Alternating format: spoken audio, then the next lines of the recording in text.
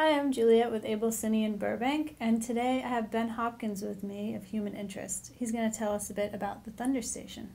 Hey, Ben. Hi, Juliet.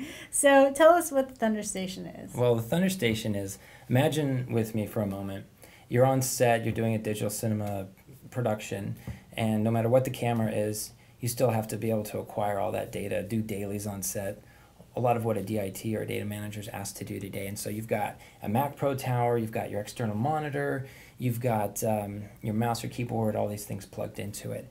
Imagine all of that packed down into the size of a shoebox. And that's what you have with ThunderStation. Very cool. So, yeah, it is cool because what it's doing is it's leveraging Thunderbolt technology with any laptop that has Thunderbolt, any computer that has Thunderbolt. It could be a Retina MacBook Pro like this. It could be a MacBook Air. It could be a Mac Mini or a iMac. So we like to do this in our configuration a lot to save space on a cart. Go ahead and set up a Retina MacBook Pro and be able to do our workflow on set. Just like this? Yeah. Nice. So what's inside this and what kind of connectors do you have on here? Well, so the Thunderbolt ThunderStation, turn that towards you a little bit. The main thing that this has, I think, that's going to surprise people right away is, well, of course it's got PCIe cards to be able to get in and out data from certain camera formats, but it has internal RAID storage. There's a RAID controller card in here running 3 terabytes of RAID 5, and that's significant because not only can you get your data in fast, it's secure. If you lose a drive, you haven't lost any of your data. So it also has the common I/O ports that the Apple laptop won't have. It has USB 3, but we give you additional USB 3 ports, and we also give you eSATA ports. So the ThunderStation is somewhat configurable because it does have card slots. This configuration right here has a 10 gigabit Ethernet card in it for fiber optic connection to a cine station for the Phantom high-speed camera workflow. So with the Flex 4K coming out, that'll be a copper RJ45 connection. So there are multiple configurations, but you have those basic ones that you need for all the different outboard recorder formats and the camera formats and their card readers. Let me give you a few examples here of some workflow. So this is the Sony SR memory reader. It's the SRD1, and it connects to a computer via eSATA or USB 3. So both of those options are on the ThunderStation, so you can ingest this very quickly into the internal RAID. USB 3 up there, Yeah, eSATA right next to it. exactly. Okay. And there's also USB 3 on board any Mac, Apple laptop. So, and what do you have over there? You've got... so I've got Thunderbolt drive storage, here, yeah. and then that would just go straight into... Right, so if you want to incorporate Thunderbolt storage, then you can just daisy chain into the Thunderbolt I/O there. You also have an extra Thunderbolt port on the other side of a Retina MacBook Pro or an iMac, so you have multiple options there. Yeah.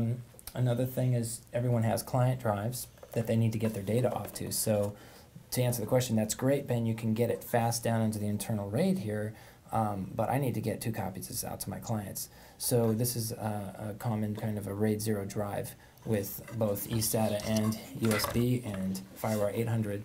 All of those ports will work on this system, and you can very quickly get it off. And another neat thing about this is my RAID card here has SAS as well. So we can use a SAS external breakout cable to eSATA and put an additional 4 eSATA drives on here. So that's actually a very powerful feature right there. So this is really geared towards, well, anyone really. I mean, it's pretty universal. You can do phantom text, DITs, digital loaders, right? It is. It's very flexible, not only for the camera formats, but because of that, anyone who's going to be touching any of the kind of data. So this configuration, a Phantom tech who's doing mostly Phantom jobs might very well want to have one of these so they can set it up quickly and get through their workflow fast. A DIT who may already have a tower and all of that, those aren't always practical, and especially as we're moving towards Thunderbolt and Apple is pushing us towards Thunderbolt technology, and even in their new Mac Pro that's coming out, having an expansion chassis that has the I/O gear that you need, this is a great way to go for that.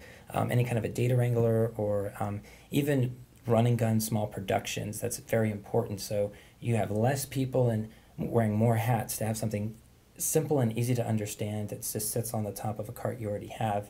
so you can get your data ingested while you're shooting is very helpful. Even rental houses, they have cameras that they want to support for their clients, an acquisition solution for that. Which is not too common for rental companies. You know, you kind of pioneered that, I think, with this product here with us. So it's good that you are able to offer this to your clients as well. And so what makes this unique? Well, not only is it lightweight, small, and quick and easy to set up, and I will emphasize that in another way by saying you can just get this set up so much quicker than a tower, which still may have a little bit more horsepower slightly, but you're going to get through your workflow because you're getting into it quicker with this. And I love taking this out on the set because of that. Another unique aspect about the ThunderStation is that it's not just an I/O box. It can be. But for those who want to use it to do dailies on set and transcoding workflow, because of the plethora of Thunderbolt products in the market, like one of my favorite, this is the Ultra Studio mini monitor from Blackmagic. I can just on my Retina MacBook Pro come off of the second Thunderbolt port here and out to an SDI reference monitor, which is what I do. So you can see this is running Resolve now, and I can grade that for my DP for my client right on a nice 24-inch monitor that I have, and then be able to run the dailies off of that. Great. Thank you so much for showing us this today. Yeah, you bet. That is the ThunderStation from Human Interest, and you can find that for rent or sale from AbelCine. Thanks for watching.